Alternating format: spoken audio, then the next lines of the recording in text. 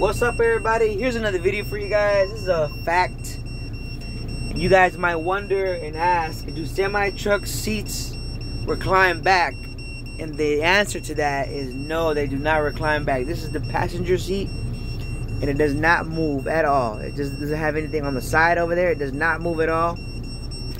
And this one has a little thing where you can just go back a few inches, but that's pretty much it. It doesn't recline back like a normal car or truck seat. And that is because you want the driver of a long haul trailer like this to be awake and alert while he's driving on the road.